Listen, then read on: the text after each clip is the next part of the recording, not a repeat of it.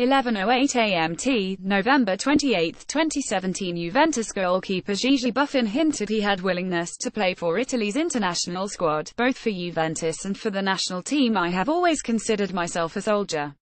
Even when I'm 60, I could never turn down any call because I have in me the concept of nation. Goal.com quotes Buffon.